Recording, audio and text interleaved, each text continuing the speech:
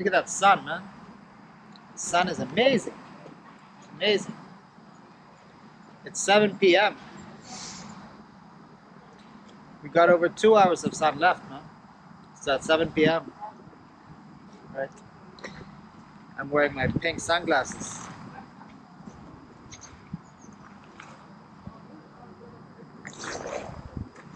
This building complex is very close to that train. Or you could say that the train is very close to the building complex. You know? But hey, I used to live really close to a train as well. So speaking of trains and words that rhyme with trains, like pains, yesterday I was at the dentist to get my implant installed, you know. So some scraping around the jawbone and stuff like that, and some drilling, and then installing a piece of metal in there. So I'm partly metal now, I have metal in me. I know a lot of girls who have wood in them, but I have metal in me now. Right? Probably a titanium screw, I don't know. So, on the way back, I met up with Petra, and as we were riding over the bridge, the bumpy bridge, I was doing maybe, 20 miles an hour. The legal limit is 12 miles an hour. The legal limit for electric unicycles in Sweden is 12 miles an hour. When we got over that bridge, there was a cop.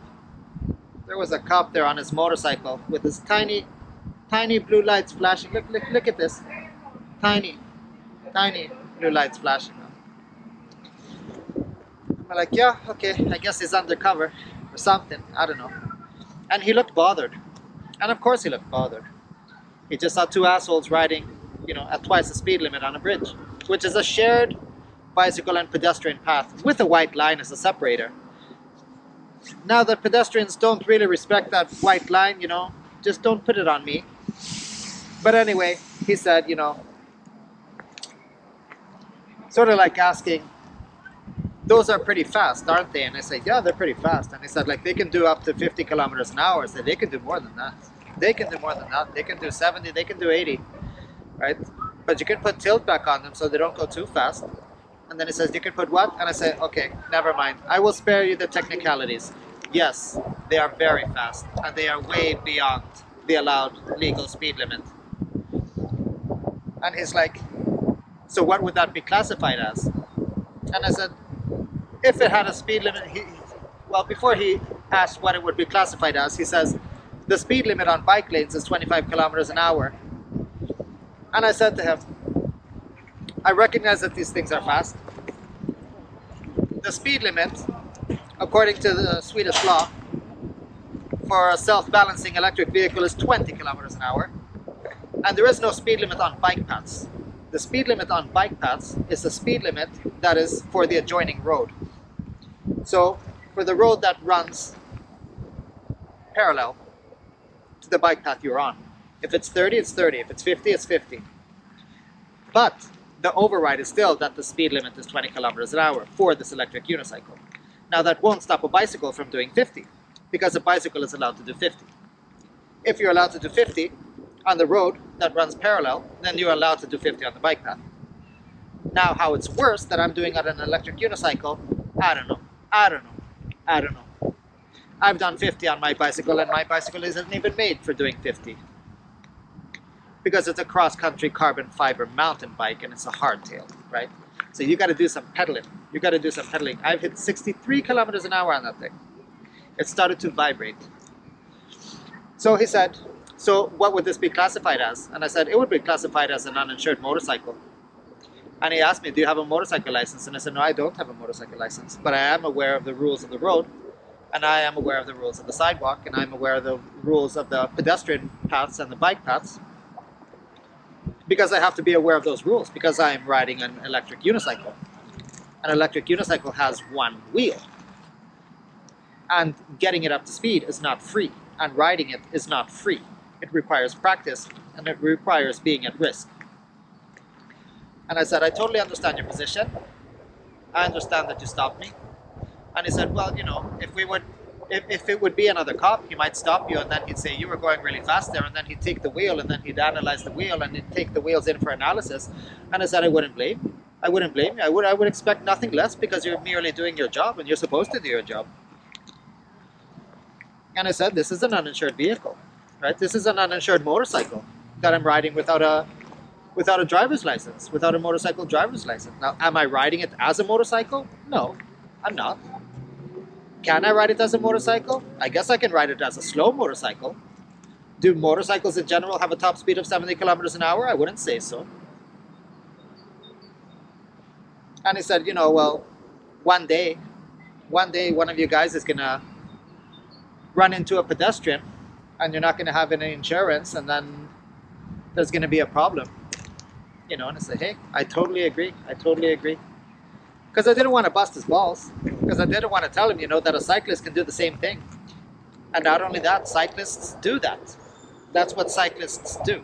Cyclists kill pedestrians. Electric unicycle riders are not killing pedestrians. So the funny thing is that you're trying to turn it into what kind of vehicle did the pedestrian get hit by? I'm sure this can be solved in better ways. I'm sure this can be solved by... Did I lose the dog? No. This can be solved by separating pedestrians from cyclists. Because we don't need to protect pedestrians from electric unicycles in particular. We need to protect pedestrians from themselves. Because pedestrians walking on bike paths is sort of like pedestrians walking on roads, except they are much slower vehicles. Now, whether that vehicle is a bicycle or an electric unicycle or something else, that's a different story.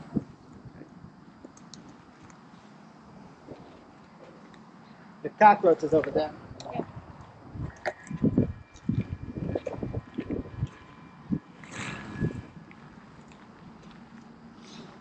And I told him, I said, you know, I know everyone in the group. So as you can see, we're not going around speeding. It's not like I'm dressed for work. Hell, I'm not even wearing a helmet. And he's like, touche, touche.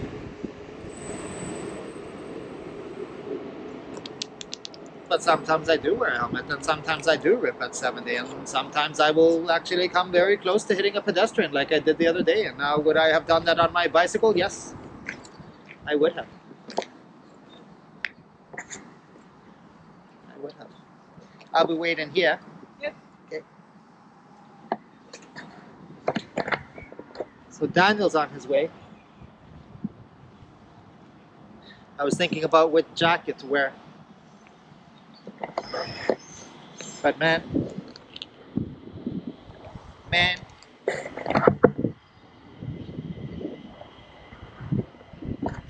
this latest edition of the Black on Black with a 3-panel hood is just too good. It's just too good.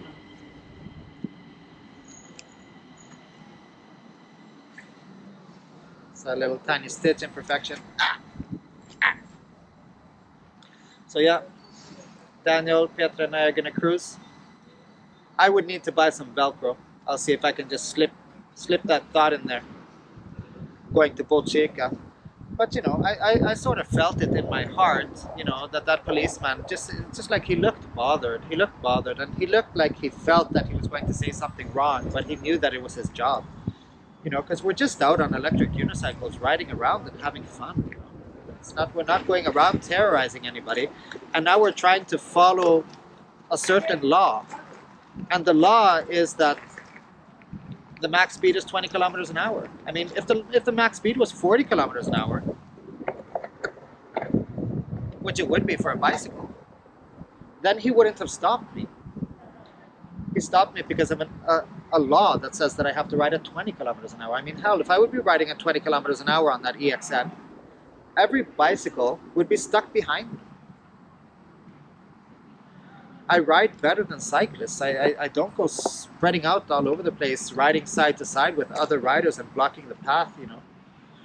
I don't go grazing people this close unless it's really by accident, you know, and bad circumstances, but I don't do it out of spite. Cyclists are passive aggressive, man. They do that stuff out of spite. I'm not saying all cyclists are bad, you know. I'm just saying they're not perfect. So what would happen if we solved the problem about pedestrians getting hit by cyclists and then give electric unicycle riders the same perks, the exact same perks as bicycle riders? Bicycle riders are allowed on the car road. Bicycle riders are allowed on the bicycle lane. Bicycle riders must obey the speed limit if there is a speed limit. If there is not a speed limit, then that limit will usually be 70. Bicycle riders are not allowed on the highway. I don't expect to be allowed on the highway. Bicycle riders do not need a driver's license. I do not expect to need a driver's license. Bicycle riders are allowed to ride on the road with cars and not have a driver's license. I do not expect to need a driver's license.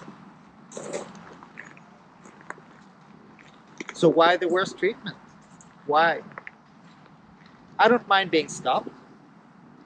I would have loved him to stay and for us to talk some more. But he had other things to do.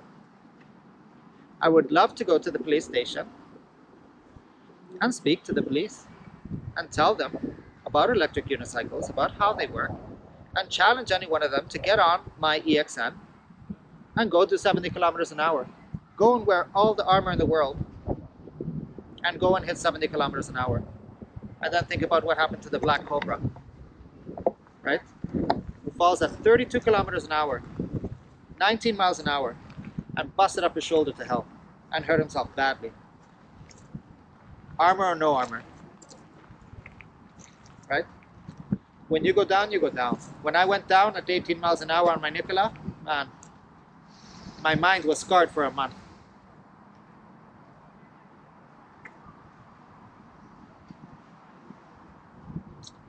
I don't know, man. I don't know. I've done a little over 20,000 miles on electric unicycles now. And this is the first encounter that I had with a cop, where the cop, you know, sort of just like shook his finger at me, you know. He wasn't against me, he wasn't on my side. He just wanted to say, you know, sort of like, you know, what you're doing isn't really legal, you know. And I told him, I know what I'm doing. I know what I'm doing. He was grateful. He was grateful. He said, you seem to know what you're doing. You know, besides saying that you know what you're doing, meaning that you know that you're breaking several laws, because doing, you know, reckless driving on a non-registered vehicle without a driver's license, non-insured. Said you also actually seem to know what you're doing and what you're talking about, because when I've stopped people, they just say that I didn't know you couldn't do that. I didn't know you couldn't do that. Right? I know I shouldn't. But I still will. Right? Until I can't. If they want to take the wheel, you know, they can take the wheel.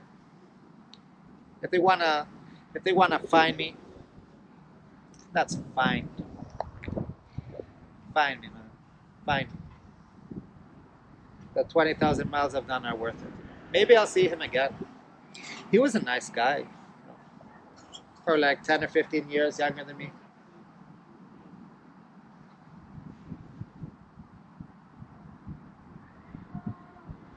I'm old, man. I'm old. I'm not always easy to talk to. But I was nice. But I try to be sure. I try to be sure about the things that I speak of. I try to be well informed. Because I got nothing but time. Nothing but time, man.